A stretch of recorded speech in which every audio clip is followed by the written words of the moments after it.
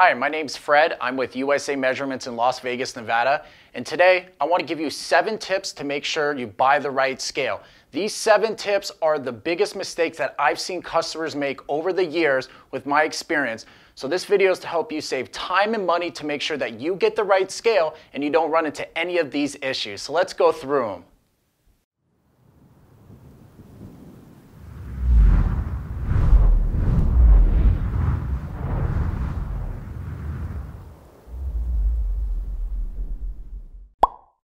So number 1, this is the biggest one that I see a lot of companies make, is they purchase an industrial floor scale and they leave it outdoors. So your standard floor scale is not waterproof, and if you plan to leave it outdoors, what you want to do is either upgrade your 4 load cell sensors to be completely waterproof and make sure that that junction box is an IP68 so that it can take that kind of industrial rain and from being outdoors. So that's the biggest mistake that I see a lot of customers make right off the bat, is that they'll purchase a brand new scale, they'll leave it outside of their warehouse, and then it rains. And what will happen is water will get into the circuit board, causing you issues with the scale weighing accurately. So in order to avoid this from happening, make sure you either keep your scale indoors or you upgrade your scale to be completely waterproof. Number 2 is purchasing the right scale for your application. And so what do I mean by that? You have 2 types of scales. You have what's called a non-certified scale with no regulation. And then we have scales that have a regulation called NTEP. It stands for the National Type Evaluation Program. If you're in a business and you're buying or selling based on weight, you want to buy a scale that's NTEP approved so that it conforms to the weights and measures regulations. So what does that mean? If you're in a business such as recycling and you're going to be selling or buying copper based on weight and you're going to be using your scale, you're going to want to make sure that you buy an NTEP approved scale. If you don't buy the right scale, what could happen is you can get audited by weights and measures and they'll red tag your scale. That means you'll no longer be able to use that scale you purchased, and they're going to require that you buy an NTEP approved scale. So how do you know you're going to get this type of scale?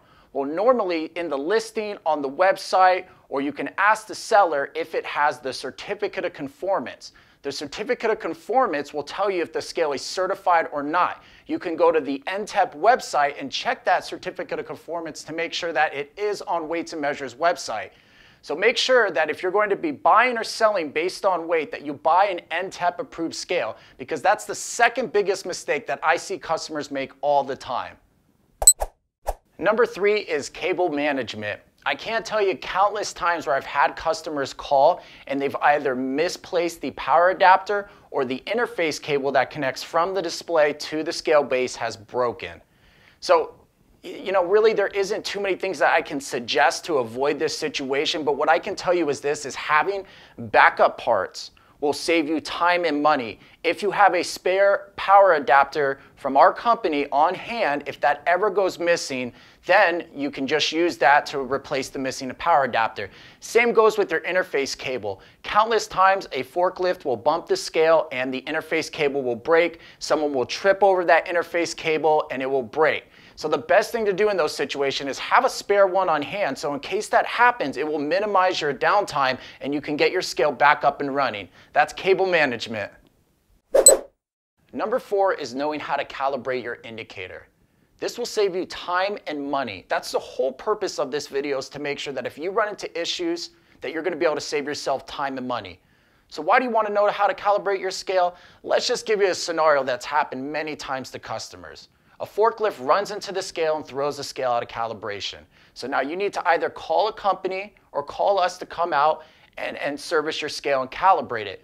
Well, the availability. They may not be able to get out there till tomorrow, but you have a bunch of shipments that need to go out. So what we've done is we put the resources online for free. It's a 2-minute video that takes you through the steps on how to calibrate. This will save you a lot of time, a lot of money, and we make it as simple as possible. Knowing how to calibrate your instrument will save you money. That's number 4. Number 5 is having a backup scale. Most people will only purchase one scale and they rely on that scale 100%. Let's just use that example of a recycling company. The only way that they can do business, unless they want to eye it out, they're not going to be as accurate and they're not going to make as much money, right? So let's think about this. If their scale goes down, their business is basically on hold until they get that scale back up and running. If you're one of those businesses that have to rely on your scale to get the job done, then you need to buy a backup scale. That is the most important thing that you can take away from this segment. If you rely on your scale, make sure that you have a backup scale.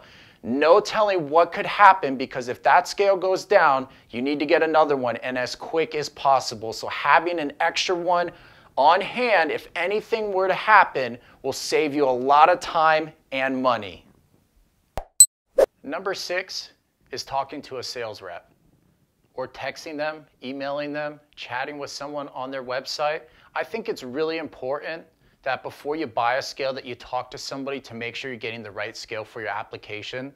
This video is supposed to help do that, but sometimes just calling someone and speaking with them over the phone for a few minutes and explaining your application just to make sure you're getting the right scale can avoid 100% of these problems. I know a lot of people these days, they don't want to jump on the phone and talk to somebody, and we see countless times customers get the wrong scales ordering it themselves. So the video here is to try to help customers that don't want to reach out to people to be able to watch these 7 steps to make sure you do not fall into this situation.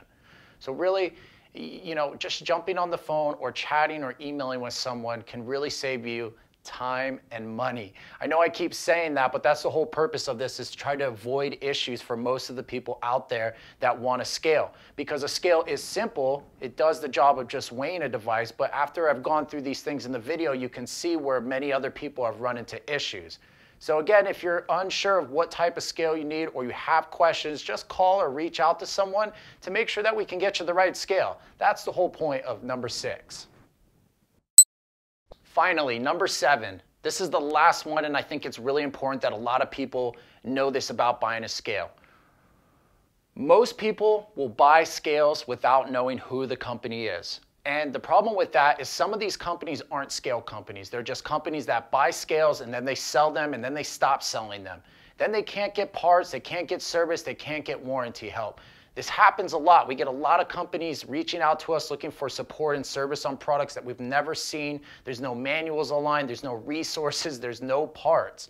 So in order to make sure that you don't run into this situation, buy from a scale company that's going to have parts, that's going to have warranty, that's going to be able to service it, and anything else that you would need help with. It's really important, because the last thing you want to do is buy an inexpensive scale, throw it away, and have to buy another one and keep this process going over. You're much better off spending a little bit more money, getting a better quality scale. If any issues come up in the future, you can get the parts, you can get the service, you can get the warranty, and get the help that you deserve for the money that you spent.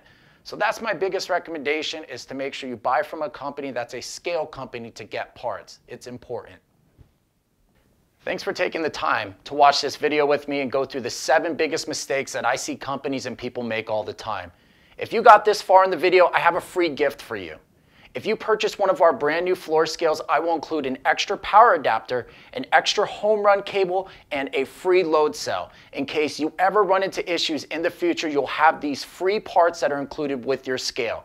Just reach out and mention that you watched this video and that you watched Fred explain the 7 biggest mistakes that companies make when purchasing a scale online. Thanks for watching, guys.